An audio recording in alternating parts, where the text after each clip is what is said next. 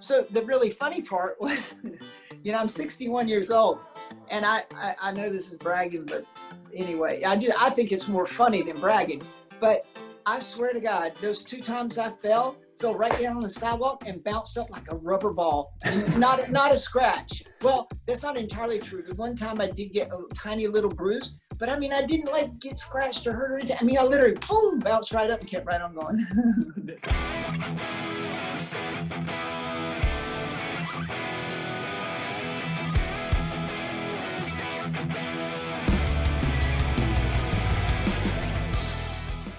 All right, and we are back. Huge welcome to the Ultra Running Guys community. Jeremy Reynolds, Jeff Winchester of the Ultra Running Guys. And whether you are listening to the podcast, tuning into YouTube, thank you so much for joining us.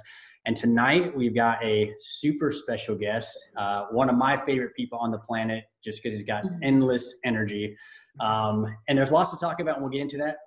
But the reason we've got this guy on the show tonight is because he's about to do something pretty mind-blowing. I call it insane. Insane. And this is Ultra Runners calling it insane. To set it up, this gentleman has run 2 marathons backwards. And Not forward.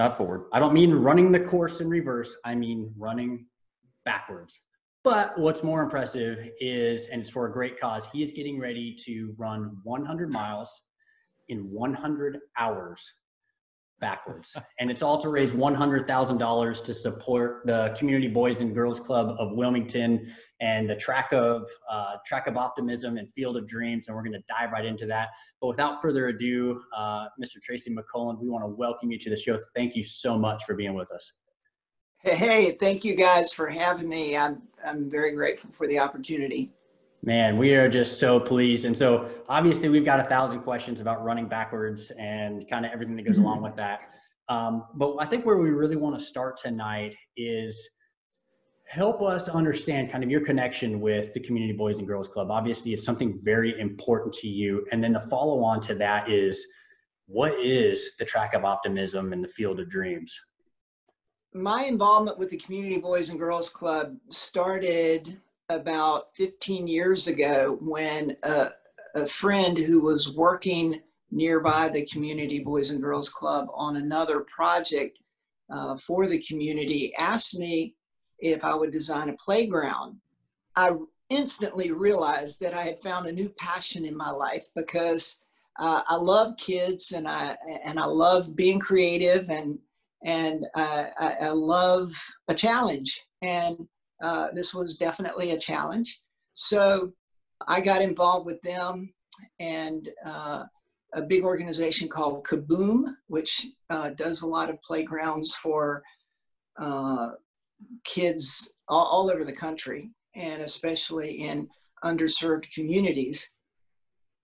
But they needed a lot of prep work done. So being a designer and a landscape contractor, I had employees and I had equipment. So I went over to the club and did a lot of prep work for the playground. And then as soon as the playground was installed, I helped build a baseball field for the Community Boys and Girls Club. And then they're like, wow, this guy really likes hanging out here. So let's ask him to be on the board.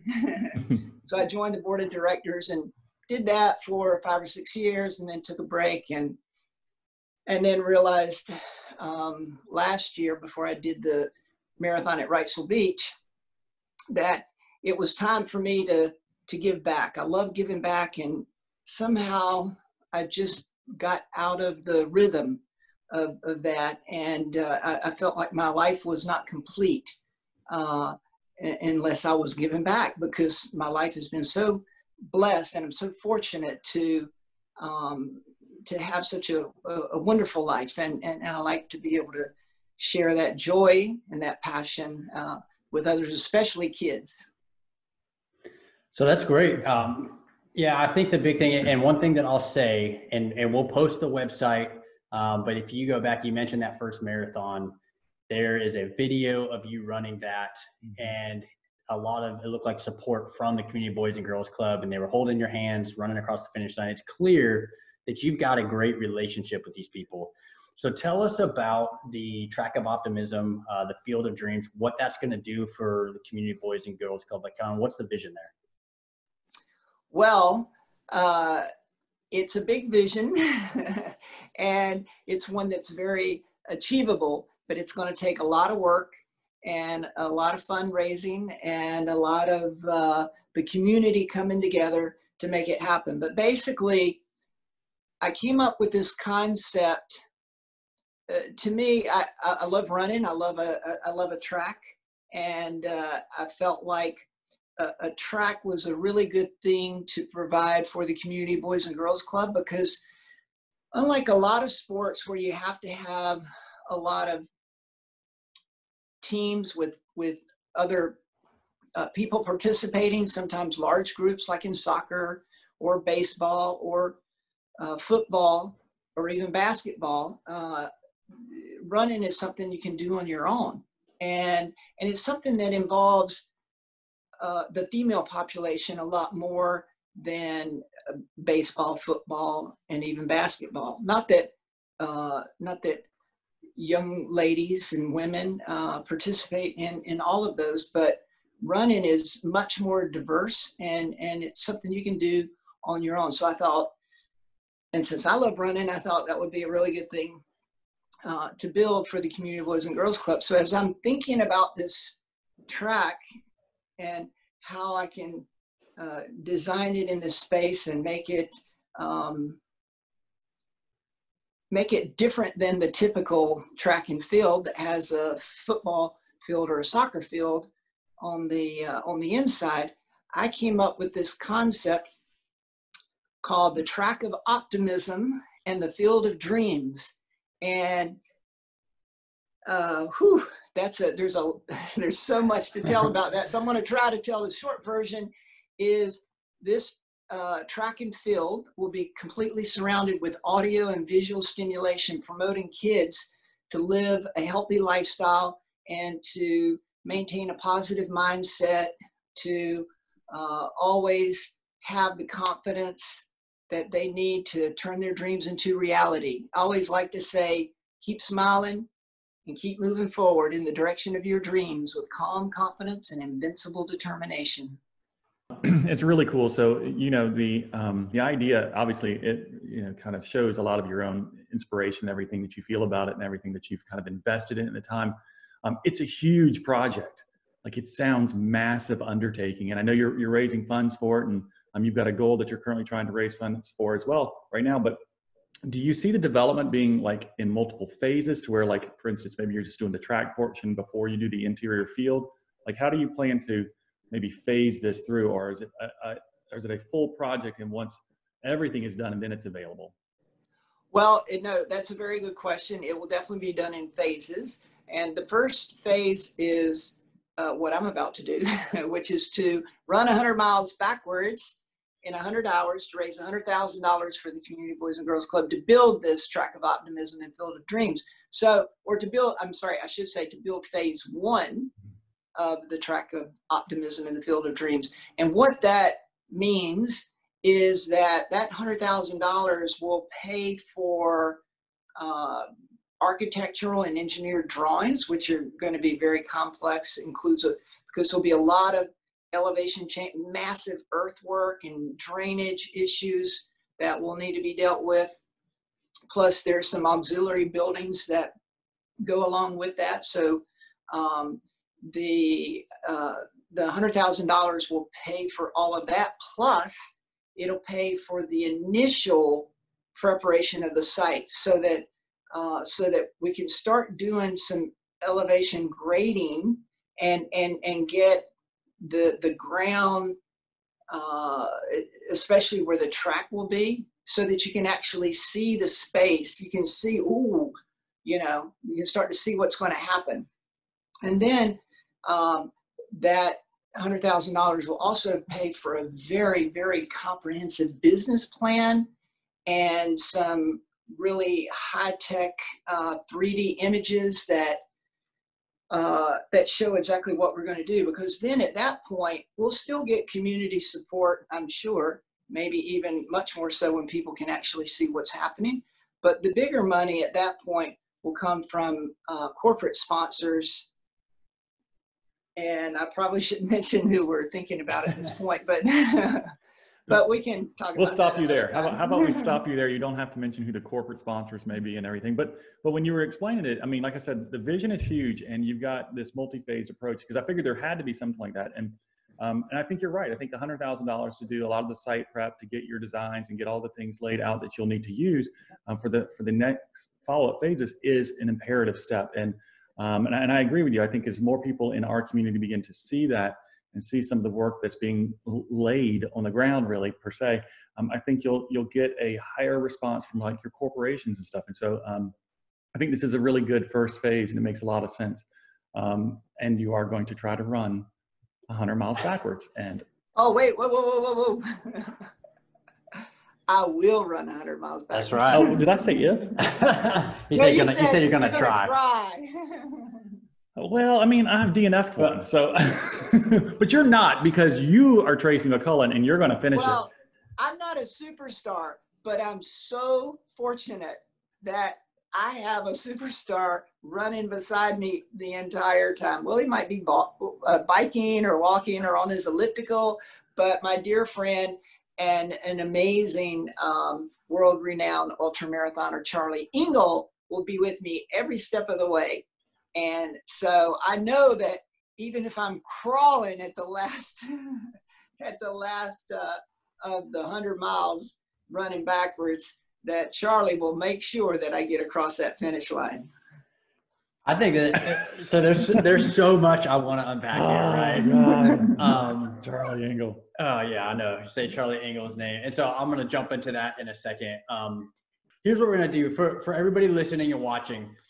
So obviously running 100 miles backwards just sounds insane. And Tracy, we've talked about, you've done 2 marathons backwards already, but I want to kind of ground everybody that's plugging in, because we have a lot of questions about it. I want people to understand though, just kind of how much of an accomplished runner you are, how in tune you are with your body, that this isn't like, some stunt. But I think you've got some incredible stuff. So I'm just going to kind of fire through them here. You really didn't start running until around 50, because you decided for your 50th birthday, you were going to do your first marathon. Since then, in the last 11 years, you've done 22 marathons, including some of the big ones, right, that people would recognize: Boston, New York, Philadelphia, Chicago, San Francisco. You've done a marathon in the Swiss Alps that is considered the most beautiful in the world. Absolutely. And then really, this is kind of where I get jealous, right? To celebrate your 60th birthday, you ran 60 miles in Central Park with Charlie Engle. Charlie Engle. If you are watching this, or if you're listening and you don't know the name Charlie Engle, go Google it. The guy is an icon. Tracy is not exaggerating. So that's why we're jealous, because we want to hang out with the dude. He's going to be in town. He is going to be for in at least town, 4 days. So you may see us a lot during your effort. But I think that's amazing. And really all that to say that, like, hey, you know what you're doing. You've done a lot of this. You've done 2 marathons backwards. And so we've kind of got a list of questions that, if you don't mind, we kind of like to pepper you with. I'm ready. Because we don't get the opportunity to talk to somebody that is doing this kind of thing very often, right? Far away. So I'm going to go first. Yep, go ahead. I'm going to go first. How in the world do you actually practice running backwards? It's like a lot of things in life. You just do it. You just get out, you just put your shoes on, and you just go out there and turn yourself around and start running backwards. You know what?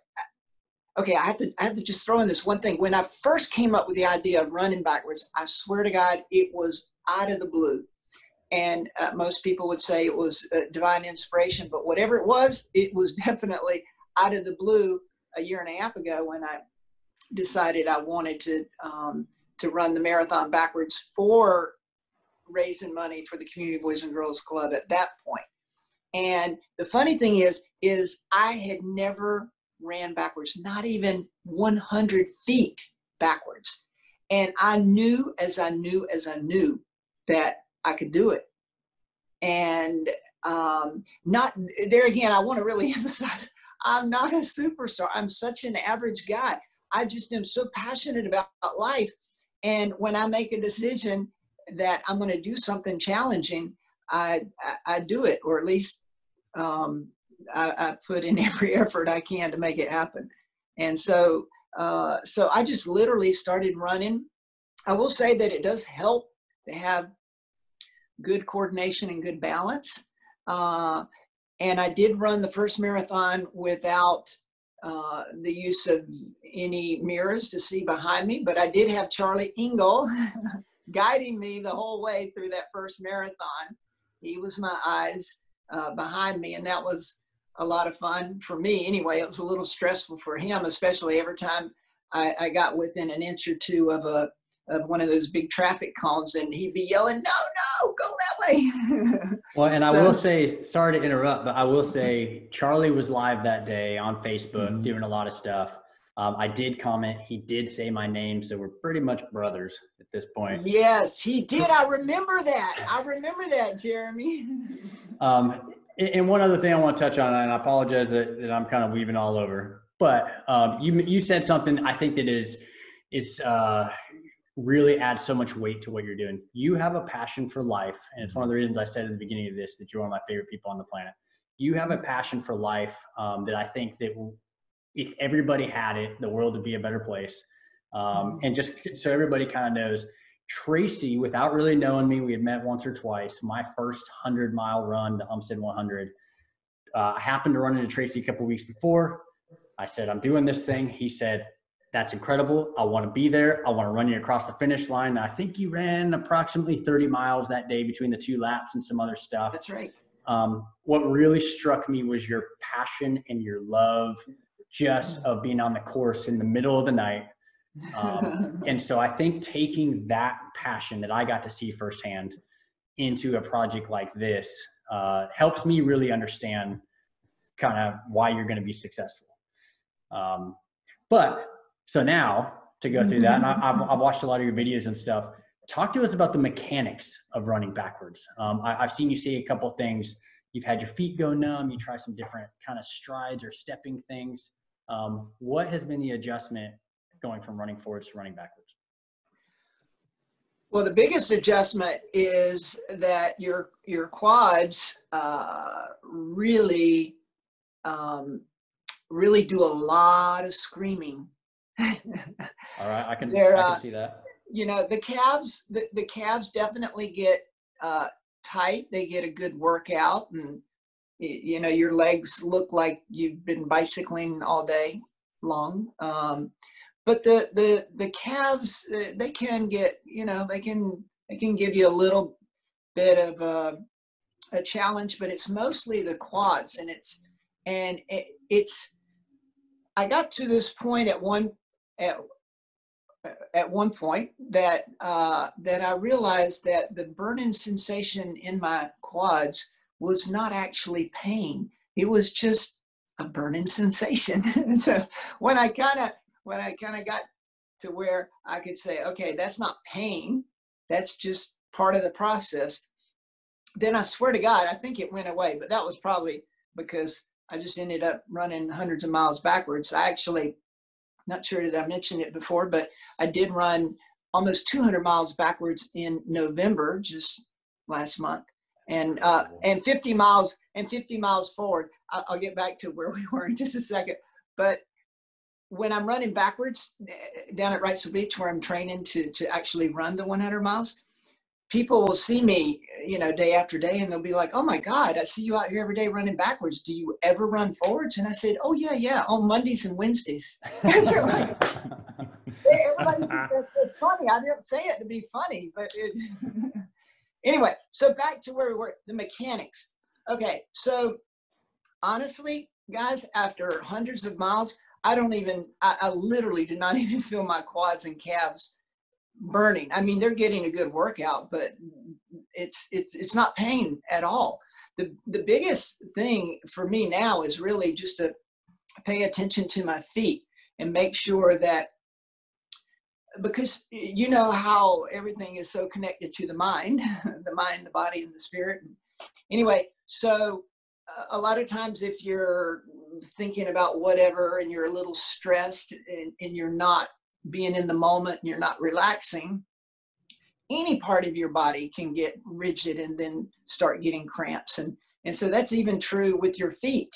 And so I really have to pay attention to my feet. I did mention one time before about my feet going numb. And I think that was because I was running too much flat-footed, or not totally flat-footed, but kind of sliding my feet a little bit, you know, that sort of Michael Jackson moonwalk. And so the moonwalk, it can be kind of fun if if you're showing off, or if you're just flat out exhausted and your feet won't hardly pick up and you're just sliding them and then doing the moonwalk.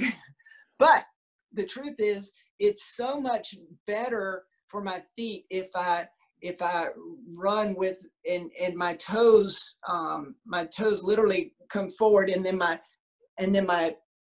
feet rock and roll on the ground.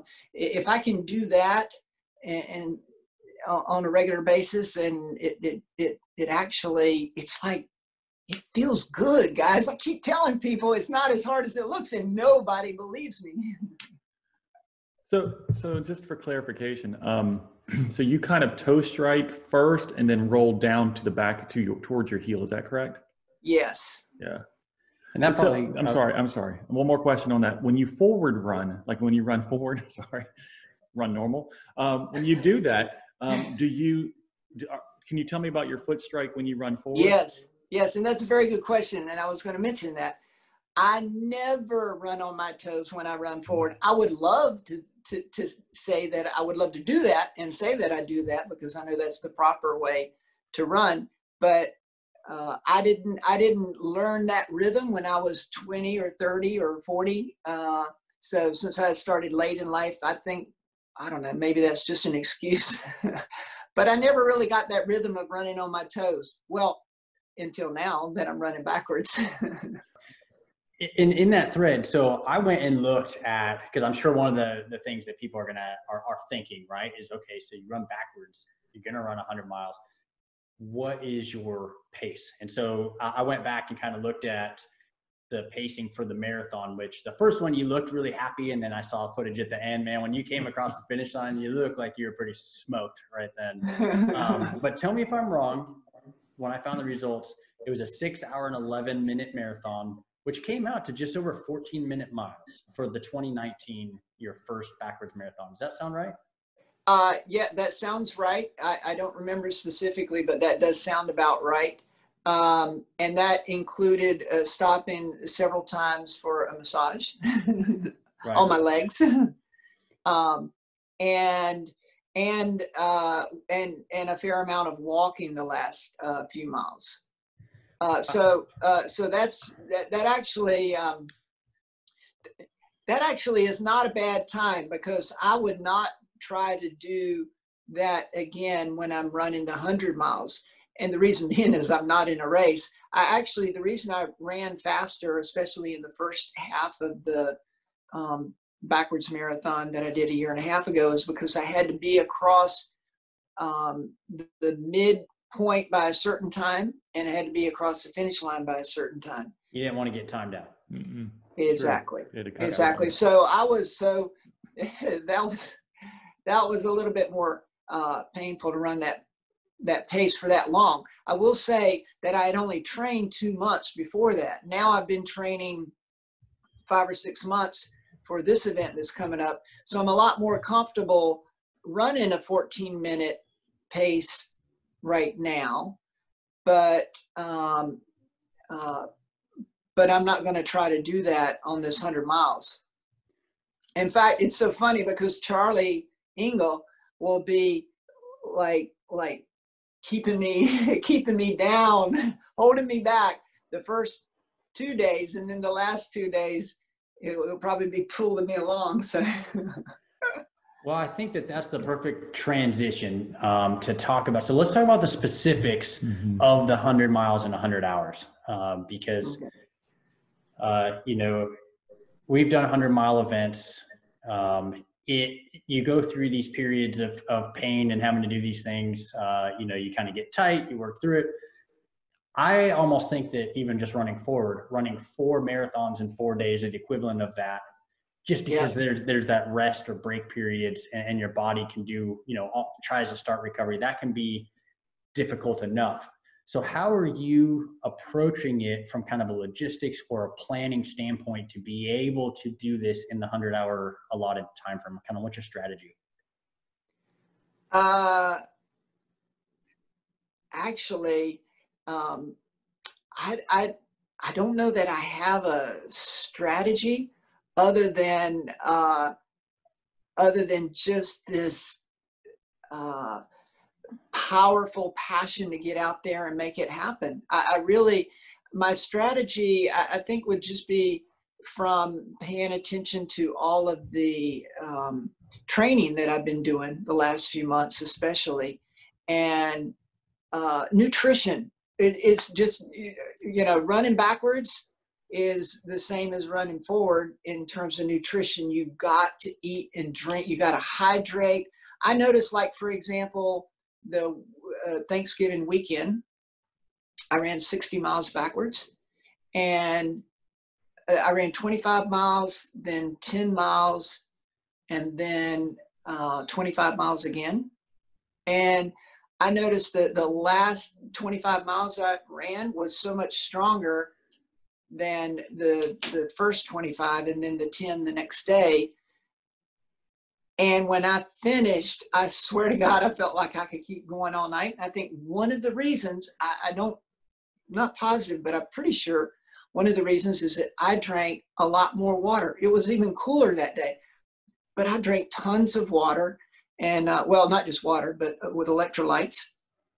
And I think nutrition and hydration at times can be everything. So I guess my question is the plan to go until you can't go anymore and then try to rest, or is it so many miles per day over the 4 days? Kind of. I'm so sorry. No, that's fine. Yeah, logistically, how are you planning to execute? The plan is to run 25 miles per day for 4 consecutive days. Okay. And in the process of training and feeling really good about how I feel after all of this running, it has crossed my mind several times to condense those 4 days into one consecutive 100 miles around the clock until I reach the 100 miles for a Guinness Book of World Record. But then I have to pull myself back and realize that I'm not out there to try to break a world record. Because if I do that and I don't finish the 100 miles, then that would be really embarrassing. My biggest goal, of course, is to help the kids at the Community Boys and Girls Club and to create this magical environment.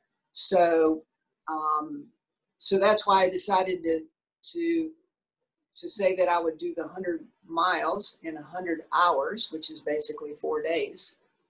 And that way I'll be able to rest at night and eat a big plate of pasta every night. Get refueled. So for those, just to kind of back up just 1 second, for those listening and catching up to what's going on here, what day are you actually going to start this? And do you even know what time you're starting? I will probably be starting around 8 o'clock every day. I may start the first day a little later, just getting set up and so forth. And then the last day I may start a little earlier, because depending on how I feel, so that I can finish before dark. But basically, I think I'm giving myself 8 hours, which is plenty. I ran the marathon in just over 6 hours backwards a year and a half ago, but I'll be going at a little bit slower pace, probably around a 16-minute pace. The funny thing is I try to do that a lot of times when I'm training, thinking, okay, when I actually do the 100 miles, I'm going to need to stick with that 16-minute pace so I don't wear myself out. And then people come by and they're honking their horns and they're waving and hooting and hollering and go Tracy, go. And that gets me so excited. I start running way too fast backwards. Well, that's that same passion that we were talking about before. I would imagine that's gonna, that's bubbling over. But is it December 20th? Is that when all this kicks off? That's the final day. That's the final day. It'll actually kick off. Sorry, Jeff, I think you asked me that question. It actually kicks off on Thursday, December the 17th. Okay. And so I'll basically run roughly from 8 o'clock in the morning to 4 o'clock in the afternoon. And so, is there a specific course, or are you going to have aid out there, or is this the Tracy and Charlie show going to kind of be, going where you go? No, actually that would be fun, but it's gonna, it's definitely going to be fun with Charlie. It'll be a show one way or the other. I'm sure we'll be cutting up and having fun, and Charlie's got such a great sense of humor. But we will be doing a 2.5 mile track around what's called the Loop at Wrightsville Beach. It's a triangular loop around the midsection of, it's a sidewalk most of the way. And I do run on the sidewalk and on the, in the bike lane. So if cars get too close, I jump up on the sidewalk, and that's another story I want to get to a little later. But basically, it's November the 17th through the 20th. December. Did I say November? Yeah, that's right. Sorry. December. From 8 a.m. to 4 p.m. On a 2.25 mile loop. 2.5 mile loop. Well, let's talk mindset here for a moment, right? And so I actually ran a marathon on that loop earlier this year. We did 10 laps and had a little cut in, so it was 2.62 miles. Oh, yeah. I actually personally like a smaller loop like that, just from being able to process, count them off. But 4 days, 100 miles, that's a lot. So I know you said you'll have Charlie, right? So, you can only lean on him so much, though.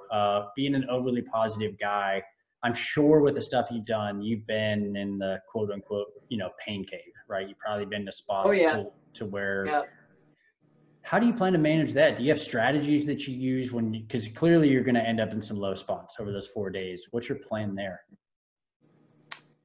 Wow, that's such a good question. And the next time you ask me that question, I'm going to have the perfect answer. but for right now, I'll just say, honestly, I don't have a strategy other than I'll burn my bridges, and there's no, it's like you just don't stop. You just get out there. And I've had some training days where I just wasn't feeling it. And most of that would be maybe because of nutrition or not enough sleep. And I just tell myself, I'm going to run 25 miles backwards today. And I start and I don't stop till I finish. Well, actually, I do stop and take little breaks, but I'm not going to go home that day until I finish the 25 miles each day. Yeah, you said you didn't have a strategy, but the strategy is to burn your bridges. And so you can pretend you don't have one, right? But that's a really good strategy on something like this, is that you're going to set out to do this, and there's no turning back, and there's no way to get out of it. You're just going to burn the bridge, and you're going to move forward. Yeah. And so I think it's a really good strategy in something like this, because it's going to be 4 days of getting up and running this loop. And it's a really impressive feat, to be honest with you. When you look at this and kind of what you're undertaking, I guess, with this challenge, what is your biggest concerns about being able to do the 100 miles? Do you have any big concerns? None. Of course not. And when Tracy McCullen, when Tracy says it, I believe him. It's the crazy thing, right? I have concerns, but I always have concerns. Right. Well, and so the other thing I'll say with that is, like we talked about, you are an accomplished runner. You ran 200 miles backwards in November. You've done a 60-mile block. This is not, to me, really that much of a stretch. You know, it's like an accomplished ultra runner that says, I'm going to do 100, and it's going to be hard. But it's backwards. No, I mean, I get it. But he did 200 miles backwards. If he would, but that was over the course of a month. Yeah, and then he did 60 in a weekend.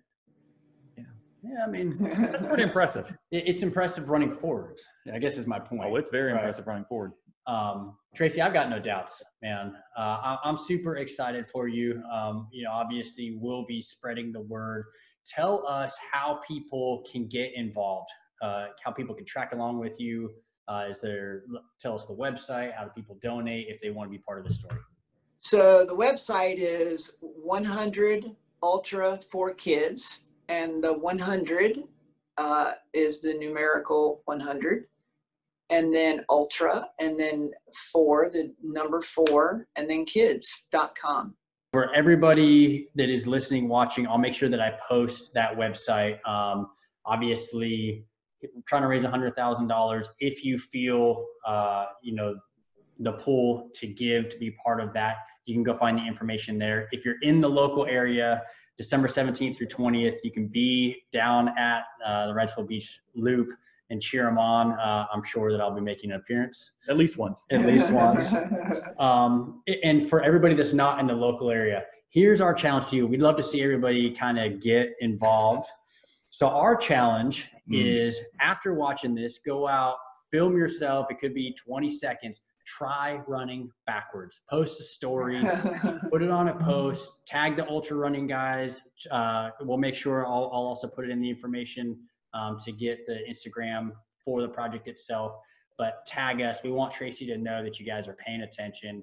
I think that would just be such an incredible show of support. Awesome. It'd be really cool. So do it. Don't be scared. It's hard. Yeah, no, it's not that hard. I'm 61 years old. And if I can do it, anybody can do it. Tracy, it's hard. We just went out and tried to do it ourselves before this. I was like, I can't run this way. This is good. It's like anything. It takes practice. But yeah. So with that, Tracy, we really want to just say thank you for being here with us tonight. Thank you to all the ultra running guys community for tuning in and for your support as always. If you're on YouTube podcast, give us a follow if you like what we're doing, because we'd love to have you along for our next one. So Tracy, thank you again. Thank you guys. I'm so honored to be here with you this evening, and I will definitely be honored to see your smiling faces out there running that 100 miles backwards. And perfect. Jeff, I will definitely teach you how to do it properly. Oh, God. Oh, yeah. We got to get that on camera. Now, only if you let Charlie Engle be my pacer for the full tenth of a mile.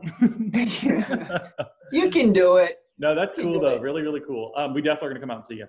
All right. Well, thank you again, and peace. Cut. Woo! Thanks, Tracy. Oh, man. This was good. It was really good. Are we ready to move on to the backwards running? I am, but I want to talk about Charlie Engle. I mean, I'm just distracted, so you can do what you want to talk about. Right. Now let me see if I get my props set up here with Charlie Engle. 50K last weekend. He just ran another 50K because he ran one in October, and I think that makes over a dozen now, right? 9. Really? 9 finished. You're the second coolest. I'd be number 2, you'd be number 3 then. I thought we were like. You tell him, Jeff. November of this year. But now, the reason we're having him on the show, blah, blah, blah, blah. Love it. Let's see. Oh, there we go. Oh, yeah. Got you now, man. Sorry, I was just getting some lip balm, and we're not live, are we? I bet there are 0 ultra running podcasts that have had it backwards. We'll say 1. We're not that good. I'm going to give it at least 1. Seriously, I'm not trying to make a joke, but I would imagine there's at least 1. I do want to take that. That's a game changer. A game changer. Because I have this little mirror. Oh, it's in the car.